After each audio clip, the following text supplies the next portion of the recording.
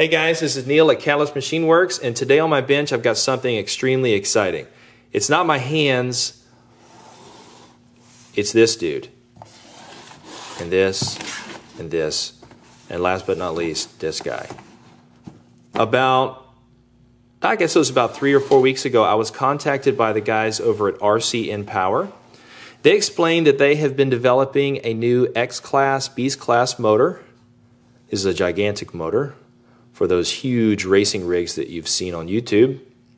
And they wanted us to try it out, right? So they said they would send us some to try out. And I said, well, hell yeah, I'm not going to turn that down. So you send it on and we will test the hell out of it. So let's explain what we've got. So we actually got 8 of these motors, right? So here's the 4 that I'm getting. The other 4 have gone to my professional builder, Alan. He's gonna try his out. And let's open up one of these things and let me show you. I opened up one already. Here we go. So this is it here. Look at this thing. It is gorgeous. Look at this motor. Now, before I get started, I want to explain that I do not review motors. If you're expecting, you know, a really in-depth, highly technical discussion about this motor, like you'd see on Mini Quad Test Bench, this is not it. All right, I'm just going to give you a very basic, high-level overview of my thoughts on the motor, and then we're going to go do what matters, and that's actually test this thing. So we're going to install it on a machine, or all 4, on a machine, and go out and test them and compare them to some motors that we've been using for a while now. And I'll show you those motors now. The Brother Hobby, this is the 52, what is this? 52, 15, 13, I'm sorry, 330 kV. Let me start over. 52, 15, 330 kV. This is a very popular motor. It's one of the first that came out for Xclass. It's a bit heavy, but it's got a lot of power. Okay, actually it's really heavy. This is probably one of the most popular motors out right now, and it's what we've been using on our craft. This is the Mad Components polar motor, as they call it. This happens to be the 345 kV. We have also been using the 380 kV on our Tasmanian Xclass, so we'll also be comparing this motor to this motor as well. I think this is the best comparison here since they're closest in weight and stator volume.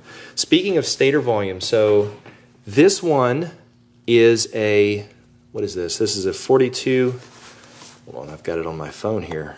I just looked it up. Let's have a look, see.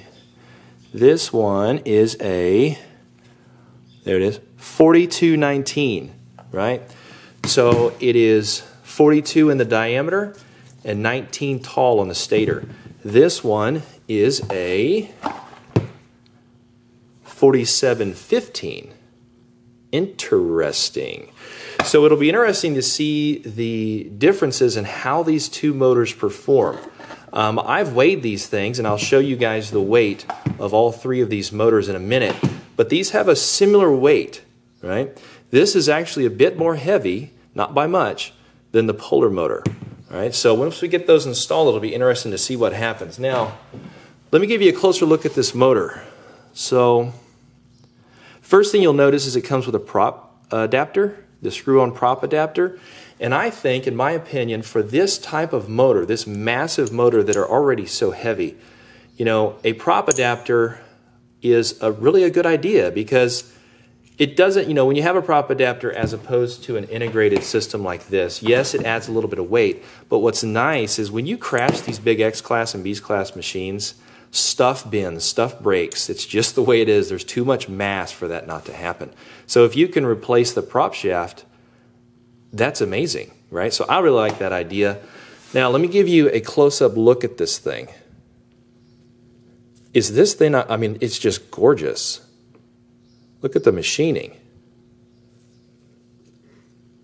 The manufacturing is beautiful, very well done. I like the design. I can tell they put a lot of thought into the design. I like here on the bottom how it's got, looks like I've got 2 forms of retention here to hold this thing together. There's a C-clip, you can see it just in there. There's also a screw, so that's pretty smart.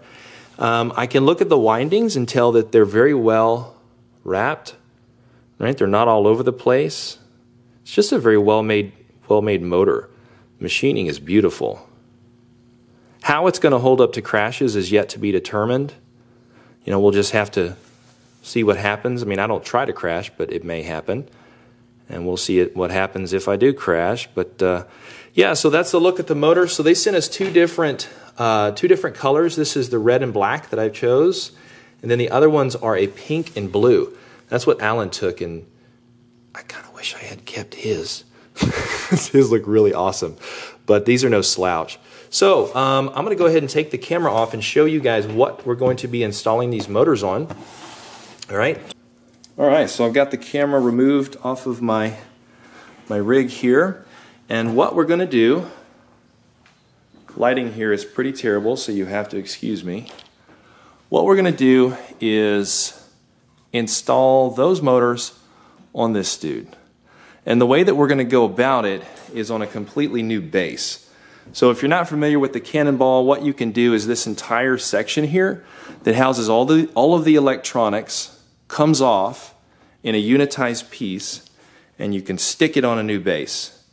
So what I'm going to do is I'm going to take this base, I'm going to cut the arms down to a Xclass size. That's this here, right? That's that size there. And then we're going to install these motors on here. Obviously, I'm going to take these motors off, and we're going to install these motors and run it in a Cannonball Xclass. And I think that'll be a good comparison. What I'm going to be comparing it to is this one here. This is the Tasmanian, but the electronics and whatnot are the same. And we are running the same as this Cannonball over here. And we're running the polar motor. These are the 380 kV. And we've got master air screw 13 by 8 pitch.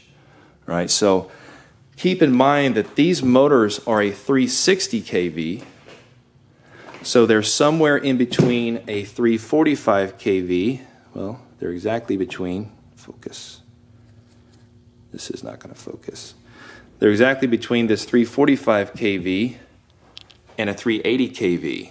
So it'll be interesting to see how the thing performs trying two different types of props.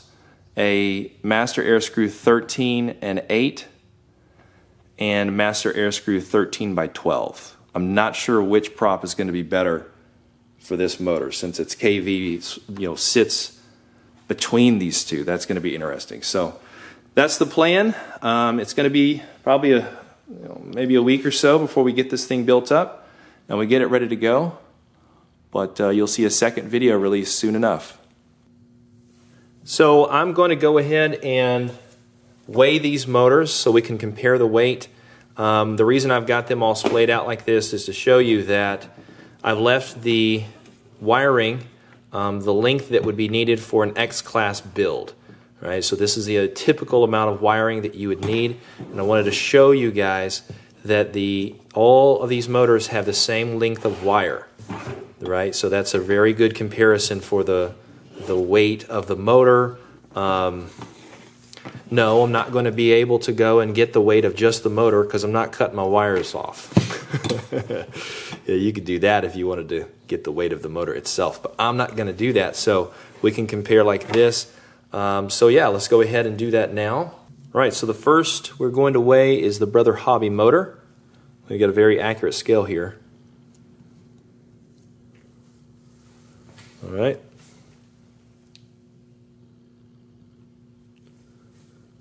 All right, we've got 374 grams. You absolute behemoth of a motor. that weighs more than this entire quad. All right, very powerful motor though. Do not discount the Brother Hobby 5215, my friends.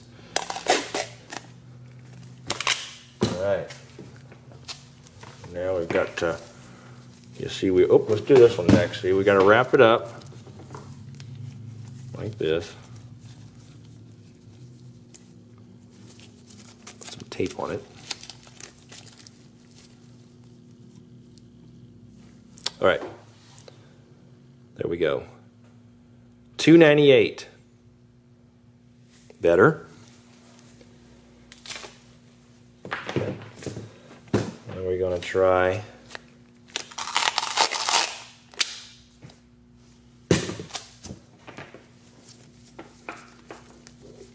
try this new motor.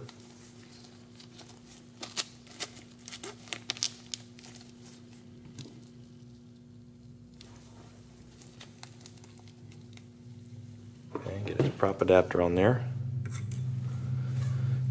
324 grams with the prop adapter.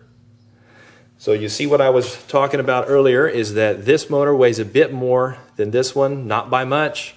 We're about 25 grams heavier, but it'll be interesting to see how these two perform. Okay, so a difference of that much, 24 grams, in something the size of an Xclass that weighs about 10 pounds, once it's all in the air, it's really not that much. Okay, so it's not really that big of a deal. So there we go. We'll see what happens. Stay tuned.